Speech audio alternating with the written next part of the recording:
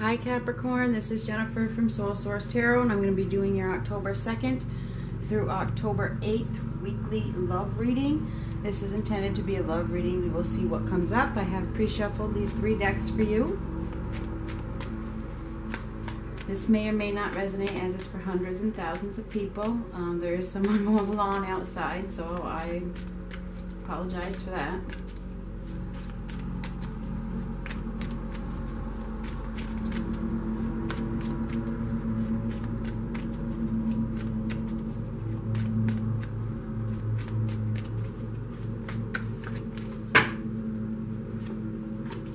I will zoom this in. Hopefully I can remember to do that. I'm not going to do reversed because I don't feel the need.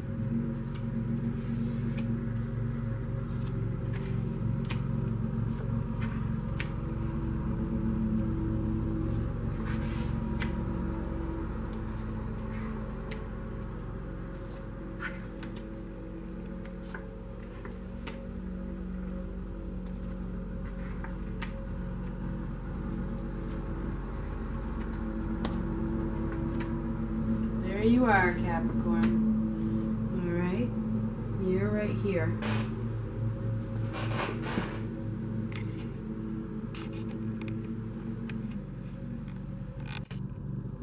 Sorry about the lighting, the sun's about to go down.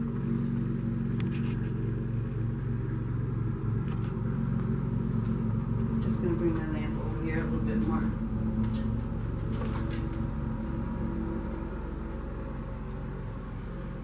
Guess that'll have to do. Okay, so the basis of your reading is the 9 of Wands.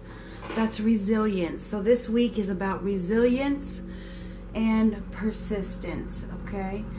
So you do have Taurus, Virgo, Capricorn here, right here, and then we have it again is here. So a lot of you are in a relationship with someone that is probably meant to be, because we have a couple, a Queen and a King of the same suit. The person that you're with could be a Leo, and it looks like it's like a soulmate connection, all right? It's like a partnership that is meant to be. That's what I see from this. And maybe it's a karmic relationship. You never know. Either way, this week is about persistence and resilience. I do see that somebody isn't getting the attention that they desire, and that could be at work, or it could be in your relationship. I'm not sure what it is. Or maybe somebody is feeling like they made a mistake, or they let somebody down, you know. That could be you, or that could be the other person. It could be affecting your happiness. Maybe you're upset over something, and you're feeling like you let somebody down in some way. That's what it looks like to me. Maybe there was a loss of money. I'm not sure what it is. But it does feel like you're being very prudent at this time and not really wanting to spend a lot of money. Perhaps you're saving, working on saving money. And somebody's just not getting what they want out of the relationship. So I'm not sure what this is about. But I see that you're sticking it out no matter what. You're sticking it out even though you're feeling down, or the other person is feeling down. Somebody is feeling like they didn't do the right thing. I'm not sure what this is, but that's what I feel. I feel, though, that you are taking the lead. You're taking charge. You're putting yourself in the driver's seat. Some of you could be traveling. Some of you could be moving. Either way, you're moving forward, all right? You're not stuck in any situation, even though you might have periods of feeling like you're stuck. I see that you're moving forward, okay, from feeling this way. This is feeling like a victim. That's a false imprisonment. It's not very practical, all right? And I see that you are a very practical person, so I think you have bouts of feeling like a victim, but I think they come and go very quickly because I think you're very stable and secure in general. Here we have the Karma card, which is the Justice card. This is a breakthrough. It's an awakening, finally. It's some kind of epiphany that changes everything. Okay, so I think this is within yourself. I think it's about self-respect and self-confidence and self-worth. And stability and security. I think that you're feeling all of these things at this time. Most of the time you're feeling very stable, secure, strong, confident, beautiful, vibrant. I mean, most of the time, every once in a while, you might feel like you're a victim, because we have that here and here. Every once in a while. I think it's very little. I do have that there's a need to heal here with both of these cards. So you might need to heal over something. Maybe something happened a week ago or a month ago or recently that has caused you to feel down. But I think it comes and it goes pretty quickly, because you have a lot of experience behind you. You have a lot of life experience. You've earned a lot. You've learned a lot. Okay? And I see that you are pretty much a master of your emotions. This one right down here, the Seven of Cups, says be careful. Be careful what you choose. I see that a lot of you are focusing on saving, focusing on your work and putting a lot into it. And you may be worried that you're not providing enough for somebody else, because you may think they need more and you're not providing enough. But don't worry about that, because I think what they really want is your emotional support. Okay? That's what I'm thinking. I'm thinking that you think that you need to provide more for them financially, and I'm thinking that they probably want more emotionally. All right? Be careful what you choose. For what you own owns you. And this is the outcome. So it's saying really think twice about your decisions. You know, I see that you're putting yourself in the driver's seat, and you're very, you know, you're moving fast. And I think that maybe sometimes you're moving too fast, and maybe there's little things that are happening because you're moving too fast. Little accidents, but they're minor. Okay, there's little accidents, and you may feel like, what the hell is the matter with me, and I'm not good enough. I mean, for lack of a better word, you may be feeling like that, but you really are, and you need to come back to your self-respect and your self-confidence and your self-worth. Bring that back. It's all about mastering your emotions this week. Okay? Because you are stable and you are secure and you do have plenty to offer. And I think a lot of this is for people that are coupled, because I think whoever it is that you're worried about, wondering what they'll think or how they'll feel, or, you know, if they'll accept your, you know, for better or worse, your worse, you know, if they'll accept that, I think they will. I do. I think that they're a very kind person. I do see that you have a lot of dreams and you've been working really hard, and I think it's on your foundation. All right? But maybe you're too worried about it. You may be too worried about your foundation when you should just, you know, your financial foundation and what your material worth is. I think that this person really sees the most important thing is love. We have the King of Swords up there as the first card. That's about some kind of authority, all right? That's Libra, Gemini, or Aquarius. Right next to it, we have the Knight of Cups. That's Pisces, Cancer, Scorpio. Here we have a Leo. This is Taurus, Virgo, Capricorn. Taurus, Virgo, Capricorn. This one's you. This is a sign of Cancer, but it's about mastering your emotions. You do have Aquarius up here. I mean, I do see a lot of happiness here, believe it or not. There's a lot of happiness to be had with a little bit of feeling down this week. Perhaps you've just been moving too fast, and maybe, you know, you're out of balance. Maybe your equilibrium's off because you're just trying to move so fast, and maybe you're even trying to prove yourself a little bit.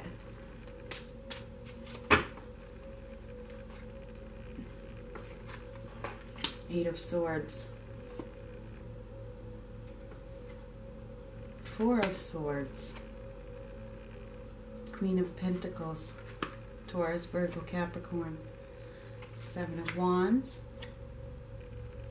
Ten of Swords. A lot of swords. There's a lot of thoughts going on this week they may be even overwhelming you this week. Okay? But there's nothing to worry about, because the basis of this reading is the Nine of Wands. You will succeed. You do not quit. Persistence always pays off. This week, remember to be persistent. And remember how resilient you are. It's not like this is your first merry-go-round. Okay? So, you have a lot of completions here. We have the Ten of Cups next to the Ten of Swords and the Chariot. Okay? You have some things ending. Okay? And I think it's the ending of strife. Okay? Because I think that recently you've gone through a little bit of strife because I think that you've been moving too fast on some things, and it's caused some strife. And I think that it's caused some mostly inner strife, okay, in your head of worry about, oh my God, what's this going to do to my relationship, or what's this going to do to my job, or oh my God, what's going to happen next, or how do they think about me? I think that's in your head. And maybe it's time for you to take a break and just refocus and recoup, okay? Because I think that you're doing just fine. You just have these thoughts inside that are eating you up, okay? It's a falseness. You have the Eight of Swords twice now. It's a false imprisonment, feeling like, oh my God, that's false. That's a false thought. You don't need to feel like that. You don't need to have your defenses up. Let your defenses down. Let your guard down. You don't have to fight about this. You don't have to. Just let go with the flow. Let it go and take some time to relax. Maybe you need just maybe some time alone to regroup and just relax and heal for a minute. Heal yourself, like rejuvenate your soul, because that's what I see. This right here, the Ten of Swords, is the Lord of Ruin. It's like all of a sudden things come crashing down. It's like, oh my God, what the hell is happening? And things just come crashing down. And once they've hit the ground, there's only, all you can do is get back up. That's all you can do. So this Ten of Swords says it's probably over. You know what I mean? Hopefully that's the case, because whatever comes crashing down is going to come back up. Whatever you think, because this is a thought, swords are thoughts, is ruined, it all has a purpose. It leads to something new, okay? If something is ruined, there's something right ahead of it, okay? There's been some kind of disappointment, maybe last week, maybe in the last few days, and it's really taken a toll on your thoughts, you know, and how you feel about yourself. You may be feeling like you aren't good enough, but you are good enough. You are definitely good enough, so don't get rid of that thought. And that's what the 10 comes in. It's time to complete that thought process and pick yourself back up. Because the Queen of Pentacles or the King of Pentacles is very practical, all right, responsible,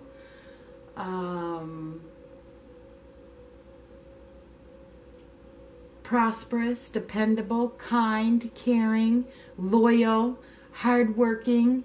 So you have all those traits. So remember that. Remember that. All right? When you're feeling really, really down, you have all those traits and you are definitely worthy. So I think this week is about you being persistent. All right?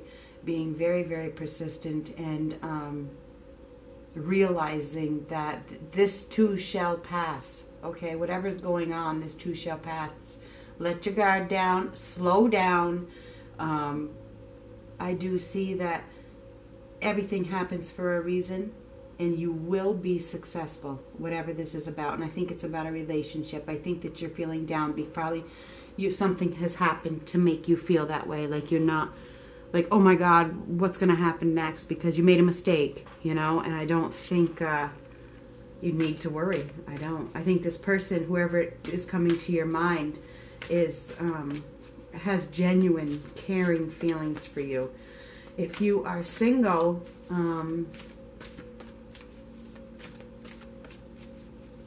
we do have a Libra, Gemini, Aquarius here.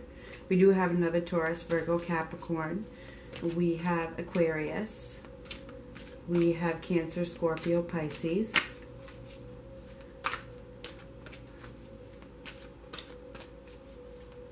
But I think a lot of you are feeling trapped in a situation, feeling like you're trapped. So it's not like I see any new love coming in this week. I think that you are feeling unworthy for some reason because of some mistake. I think most of this is for people who are attached or with somebody, and they may have made some small mistakes because they were moving too quickly, and they might feel down, or you might feel down about it. I'm talking about Capricorn now, but you're absolutely worthy. I think that's at the end of that thought process. Hopefully that's what that Ten of Swords is. Okay? Something is ending, and I think it's your negative thought process. And I think that's because you go within to refocus and replan and recoup and heal.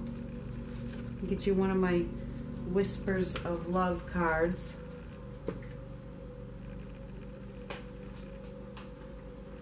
Speak the language of love.